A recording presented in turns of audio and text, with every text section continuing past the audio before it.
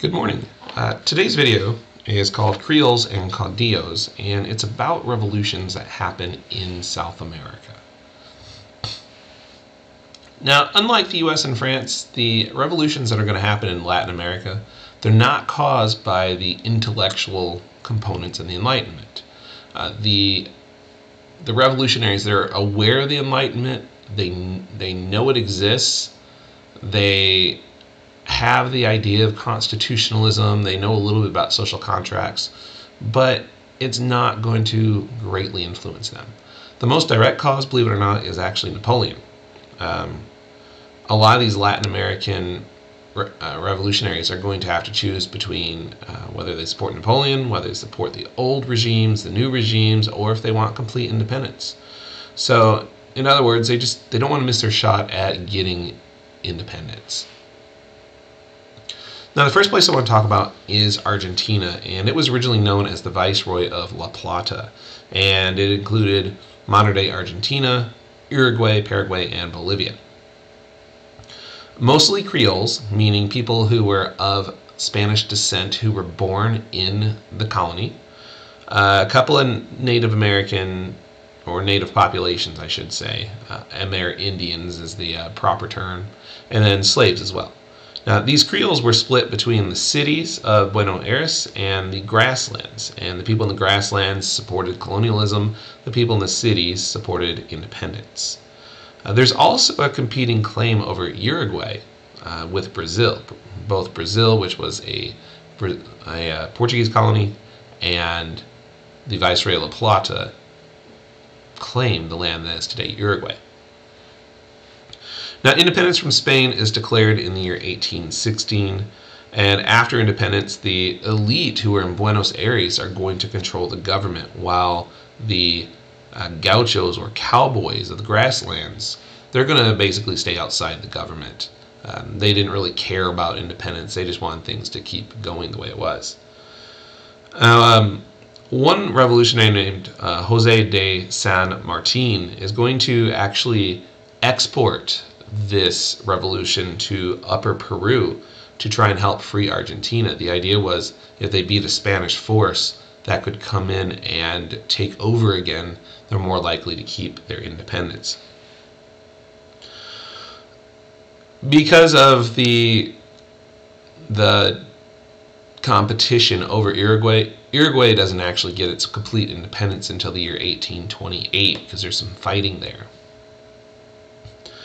Now, there's a constitution created in Argentina in 1853, but because of disagreements between the grasslands people and the city elite, there's not even going to be the effects of this constitution put into place until 1861.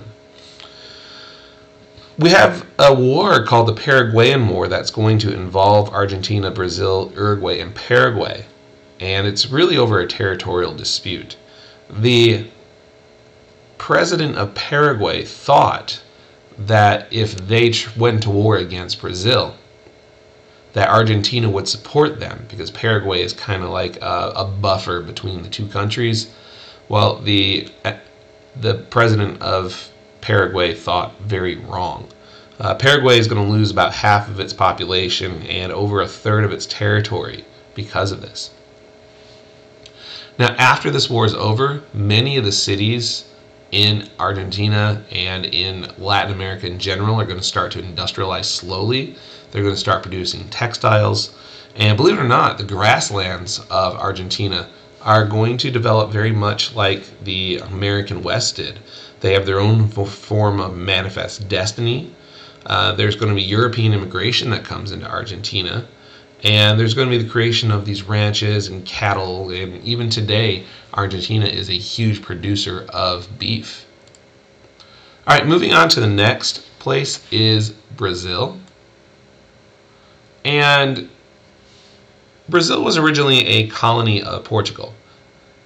And in 1807, when Portugal is invaded and taken over by Napoleon, the royal family of Portugal is going to leave and go to Brazil and make it their new kingdom. King John VI is going to be forced back to Portugal. Basically, the wealthy elite and the nobles say, hey, if you don't come back, we're just going to overthrow you. And so John VI goes back to Portugal to rule. He does leave his son Pedro to rule in Brazil. Pedro is going to declare independence from his dad in 1822. Now, the Brazilian monarchy is going to be based on the idea of divine right. It's going to be it's an absolute monarchy, or at least as close to it as you can get without being one. Pedro does create a constitution in 1823. The constitution gives him almost complete power. There's a weak Senate. There's severely limited voting rights. Pedro I has permission to hire and fire basically every government minister you could think of. Now, Pedro does abdicate, and he leaves his 5-year-old son in charge. And his 5-year-old son becomes king, except he's too young. So there's a set of regents who are going to control the government for about the next 8-9 years. And these regents create provincial assemblies. The regents create provincial governments, and the regents give these provinces power over their budgets. And not only that, but these regents create a national guard to try and stop any revolts that may come up. Well, Pedro II, I know it says Pedro III, I have to fix that. Pedro II is going to turn 14 in 1840. And when Pedro II turns 14, all the reforms that those regents did go out the window, and Brazil returns back to an absolute monarchy. Now, the Brazilian economy, it's very much based on the slave trade all the way until 1888. That's when slavery is going to be outlawed in Brazil. Now, the reason that slavery is outlawed has nothing to do really with Brazil. It has to do with Great Britain. After Great Britain banned slavery in the early 1800s, it started to try and pressure other places into doing the same thing. Well, by 1849, the British Royal Navy was conducting anti-slave patrols in Brazilian water. So it became harder and harder to import slaves into Brazil because of that.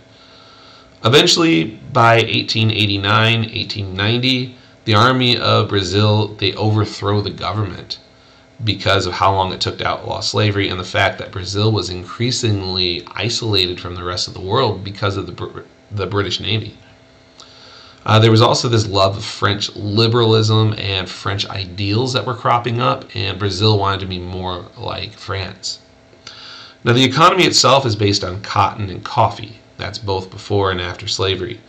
There's also a group of wealthy urban elites in the cities. Those who were in agriculture, they wanted revolution. They welcomed the revolution. Those who were the wealthy elites, they wanted to maintain the monarchy because the monarchy and these elites worked side by side. In 1896, coffee prices start to fall just because there are so many coffee plantations and there's overproduction. And as a result of this, Brazil is going to switch to an economy based on textiles and food processing. Today, Brazil is one of the largest food processors in the world. We got Colombia, Ecuador, and Venezuela. These three places were known as the Viceroy of New Granada, and they had the largest population of free blacks and mulattoes. Mulatto meaning of mixed ethnicity. These people were known as the Pardos, and they made up a little over 50% of the population. Originally, the Pardos and the Creoles worked together. In 1811, the Creoles are going to overthrow the government. The Creoles declare independence from Spain in 1812, and it doesn't last very long because after Napoleon is defeated, the Spanish monarchy is restored. Spain comes for its colonies in 1814. So there's a war that happens, and the Viceroy of New Granada, it does not obtain its final independence until 1819. Much of That's done by Simon Bolivar, who leads a military force to defeat the Spanish. Now, Simon Bolivar, he's a really interesting person. He was born of a wealthy elite family. He couldn't actually work in the government because he was born in the colony instead of in Spain, even though his family was well off and of Spanish descent. He eventually goes to Madrid, falls in love with it, marries a woman. Though his wife dies, he goes back to Madrid, and he's kicked out of the city, goes to Paris, falls in love with it, watches Napoleon get crowned in 1804. He used to think of Napoleon as a hero, but then Napoleon kind of tried to take over the world, and Bolivar's like, nah, this isn't my guy anymore. And then he gets inspired to lead a revolution. Because of all of his work and all of his dedication to the independence movement, in 1822 he becomes president of the newly independent Gran Colombia. But eventually Gran Colombia is going to break up into different parts.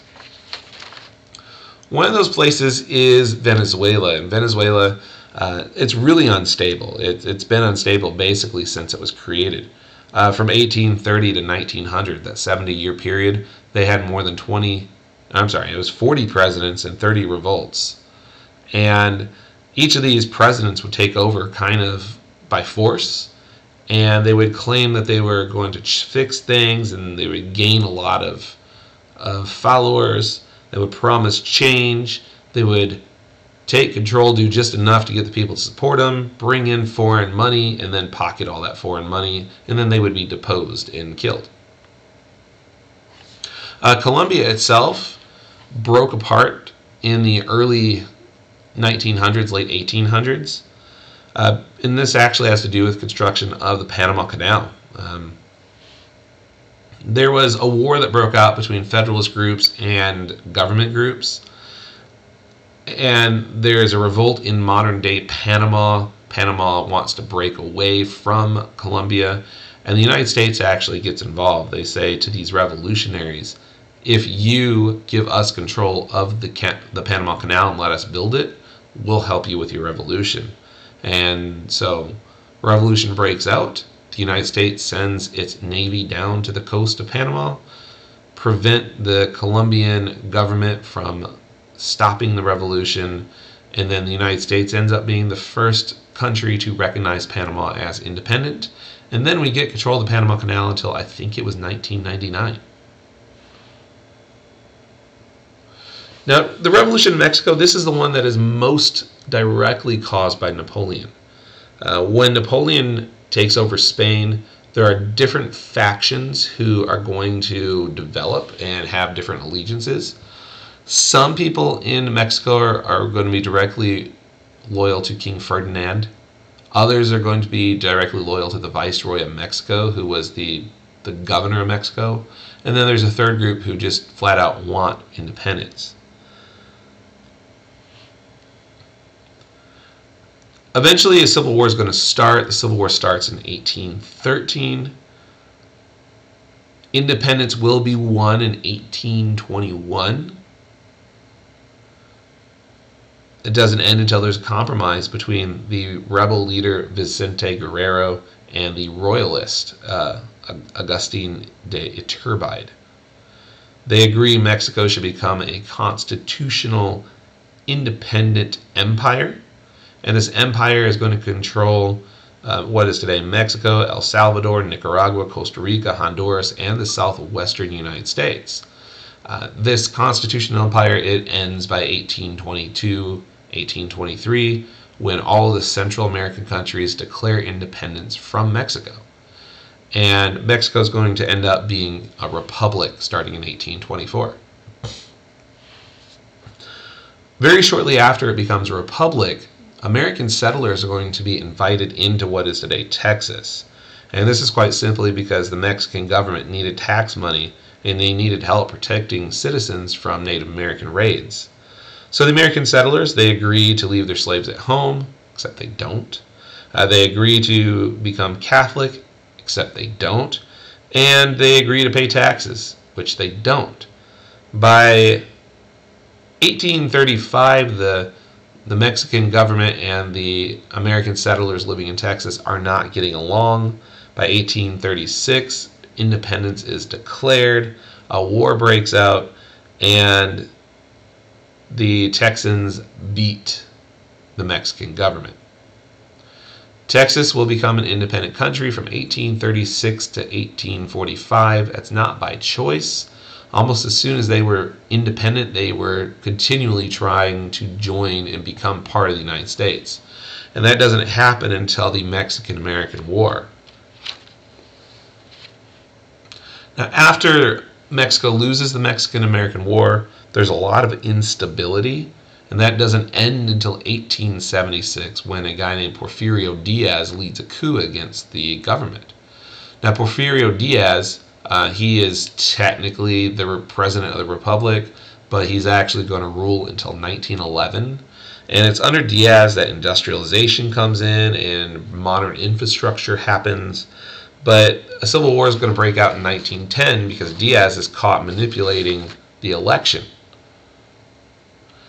The opposition leader, Francisco Madero, calls on the middle class and the working class citizens to rise up against Diaz, and they do. One supporter of Madero, a guy named Pancho Villa, starts taking over plantations in northern Mexico and redistributes the wealth in the land to the peasants. Emiliano Zapata is going to defeat government troops near Mexico City. Diaz flees the country, and Madero is going to be named president. But a counter-revolution happens, again, where supporters of Diaz want to put him back into power. And just when it looks like the revolution is over, where it looks like the government of Madero is going to survive, a pro-Diaz force wins a battle in 1920 and declares an end to the revolution. So the counter-revolution succeeds, the actual revolution fails.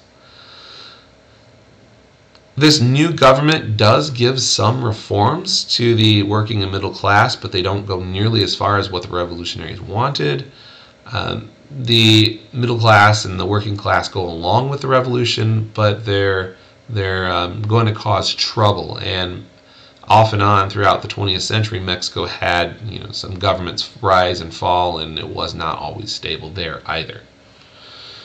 All right, that is it for this lecture. Thank you for watching, and I hope to see you soon. Goodbye.